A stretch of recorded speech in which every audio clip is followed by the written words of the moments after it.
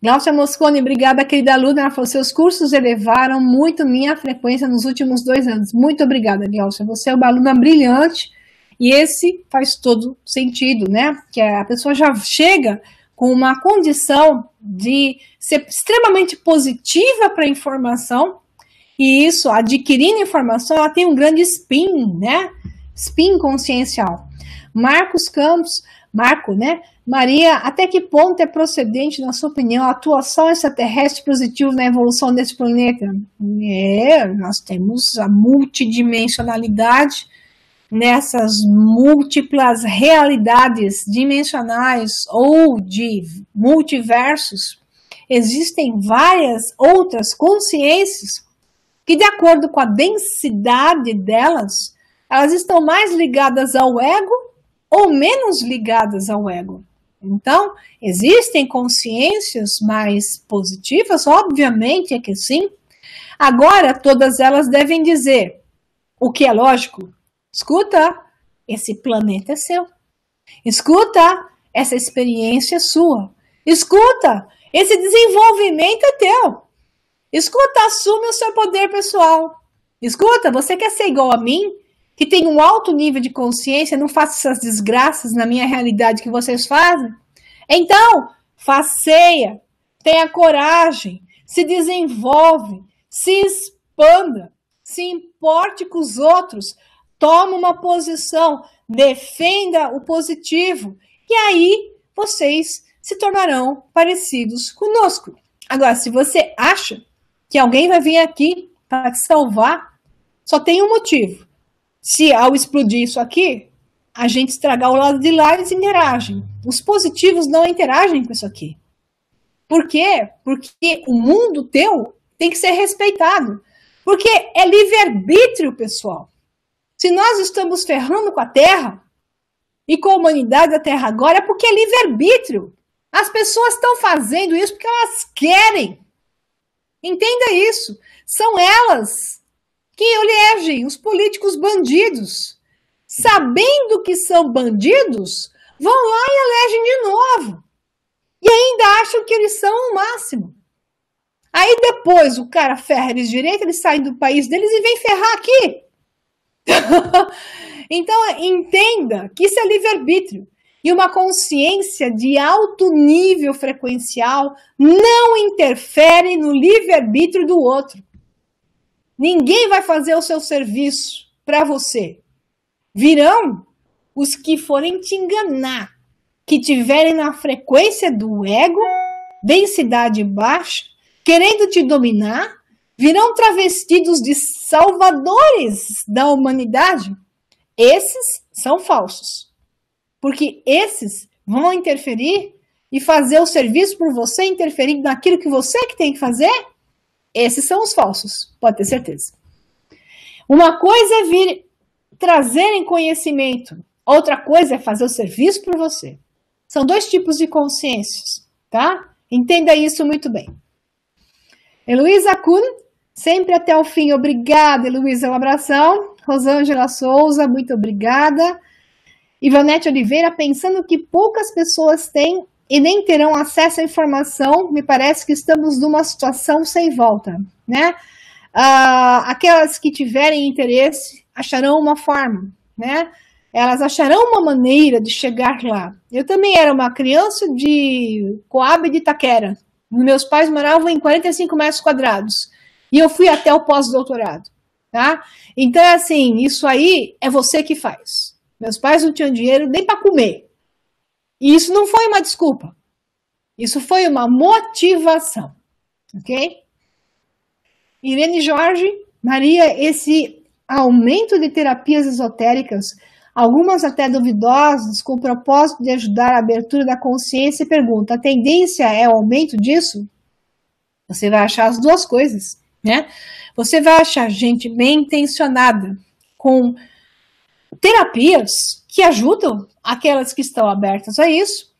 Então, não se classifica tudo A igual a B. Acabei de falar isso logo na introdução, né? E vai achar pessoas mal intencionadas. Em qualquer lugar. Até na alopatia, você vai achar. Então você acha os bons e os ruins em todos os lugares. Novamente, conhecimento e informação. E conhecer o ser humano. Dá para saber o que o ser humano é.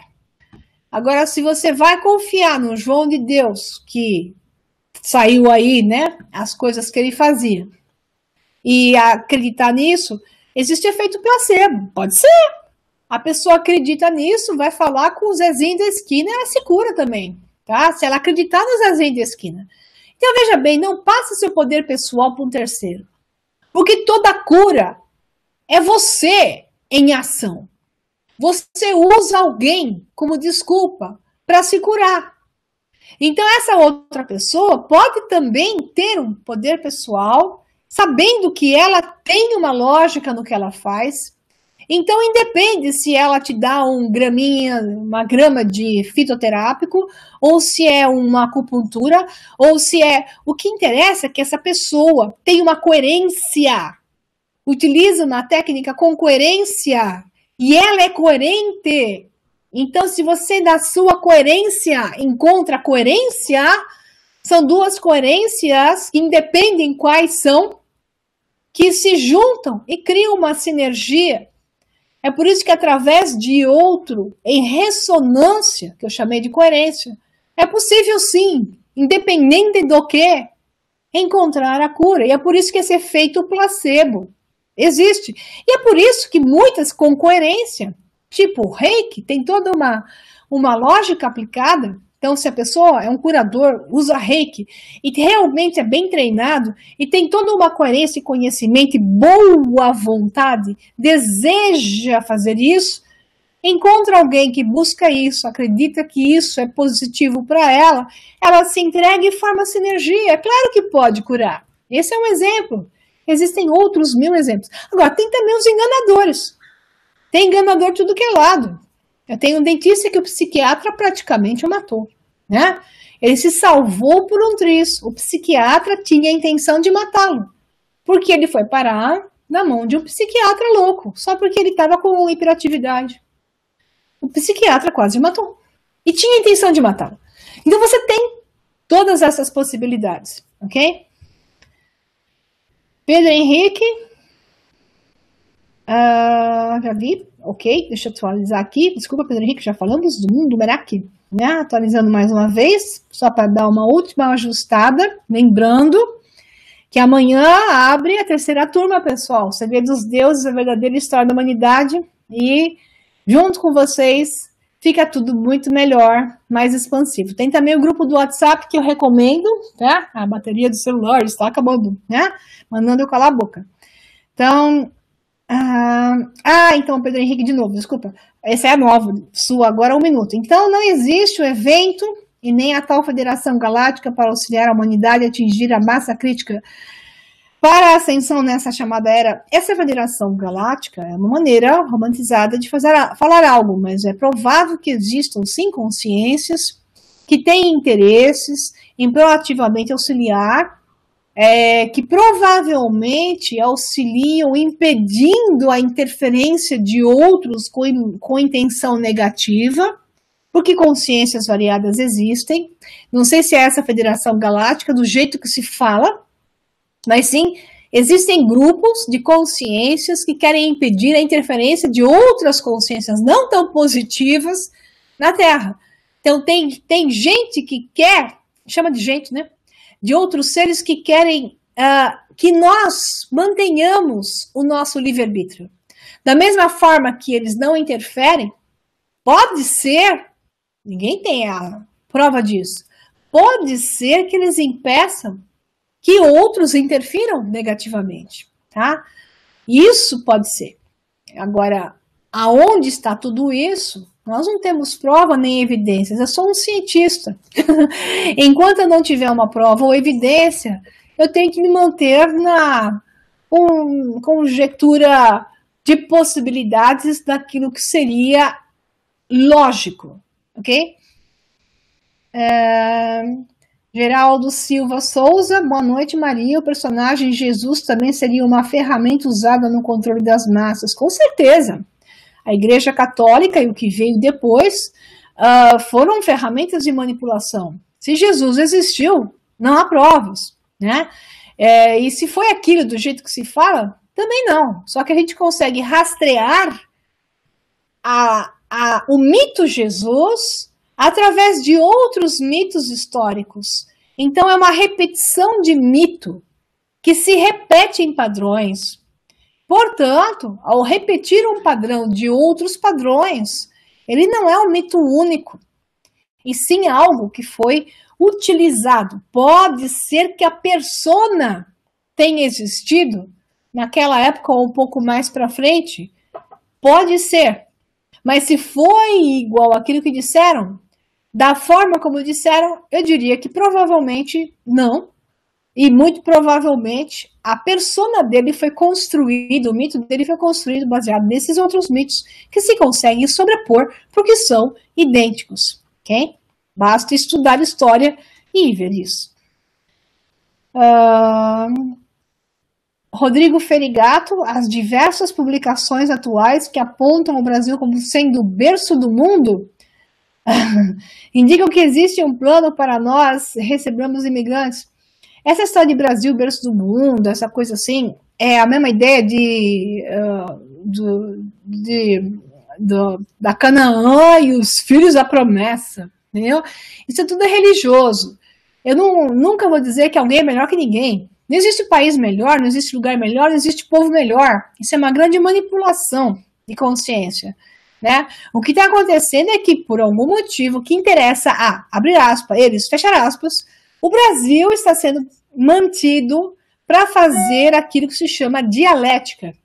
Então, se toda a América do Sul e Latina hoje está de esquerda, interessa para eles um forte da direita. Então, se nós estamos sendo preservados, sobre qual aspecto que eu quero te perguntar, se a desgraça está total aqui, de educação, de financeira, de saúde, o povo é tratado como lixo, os políticos fazem isso em nome dos que mandam, e eles mesmos são assim, né? Então não há grande preservação de nada aqui, querem roubar nossa Amazônia, a Amazônia já está todinha americanizada, levam de tudo que é da Amazônia para lá, o pesquisador brasileiro não pode pesquisar da Amazônia, mas os americanos podem entrar a hora que eles quiserem, porque a Amazônia é dos americanos hoje, tá? Então é assim, só falta oficializar. Então, assim, o Brasil está sendo preservado, de certa forma, para fazer um jogo dialético que interessa na política. Porque se tiver todo mundo de esquerda ou todo mundo de direita, não dá para fazer guerra, não dá para fazer oposição, não dá para fazer jogo econômico, não dá para jogar um monte de coisas. E esses, abre aspas, eles, fechar aspas, jogam com a dialética, ou seja, o jogo das polaridades, tá? Portanto, não tem nada de extraordinário do Brasil, a não ser um povo que ainda dorme e que não exige aquilo que tem direito.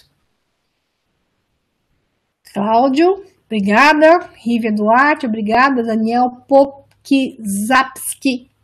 Boa noite, Maria. Essa tendência mundial de conservadorismo faz parte do plano? O conservadorismo faz parte da direita, né? Então, a direita mantém padrões de referência. A esquerda quer destruir todos os padrões de referência. Então, não tem como ser direita sem conservadorismo. É necessário, de certa forma, um certo conservadorismo para que os costumes, os padrões possam ser absorvidos, experienciados. Se você entra destruindo tudo o tempo todo, só tem um povo louco, perdido, que não sabe o que faz. É como liberar o gado, e o gado sai que nem um louco, atropelando para tudo que é lá, depois fica olhando lá para voltar, porque é lá que está comida, deixa eu voltar para lá. Depois que correu que nem um louco, quer voltar, tá? É isso que é. Luciana Maria Junqueira, meu abraço para você, minha querida Luna. Maria, se existem os donos do mundo de forma organizada, existiria uma reação a isso de forma organizada também, mas é claro, pessoas conscientes não obedecendo o que eles mandam. Pessoas conscientes dizendo não. É simples assim.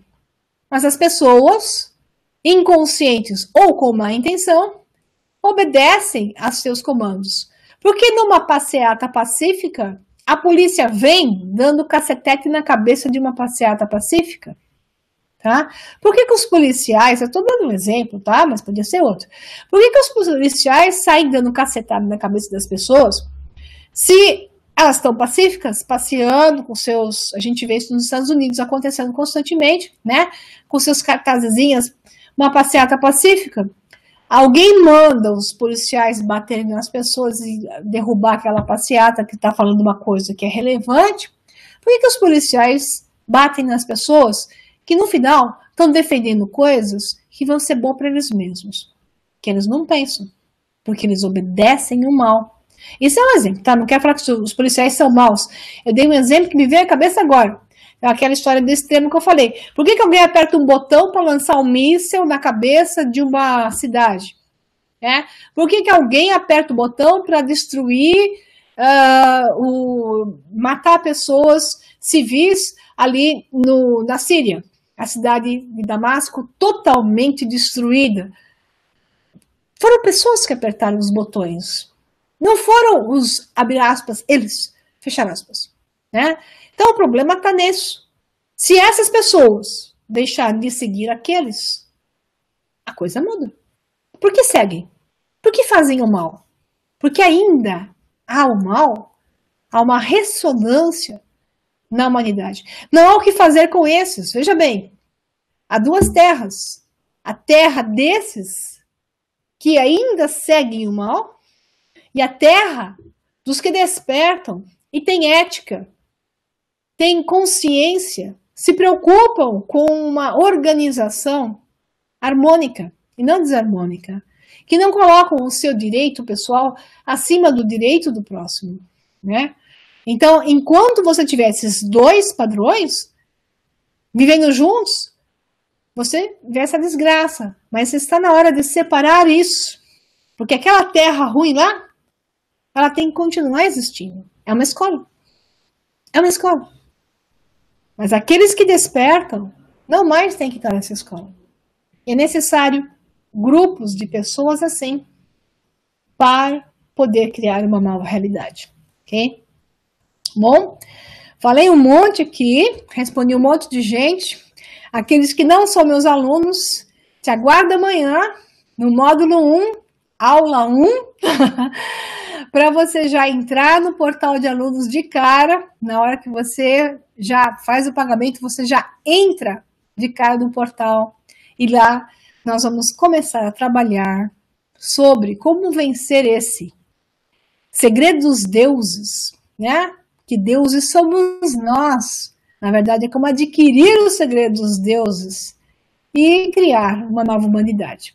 Então, um abração para vocês. Muito obrigado por estarem aqui, os que estão vivos ainda, acordados, né? Um abração e até a próxima. Próximo webinário, próxima aula, para os que são alunos, e o próximo dia. É um prazer estar aqui com vocês. Eu faço porque eu quero, tá? Porque isto me representa. Um abração para vocês e até mais. Tchau, tchau, pessoal do Face. Tá sem bateria já. E pessoal do YouTube e do portal. Beijos.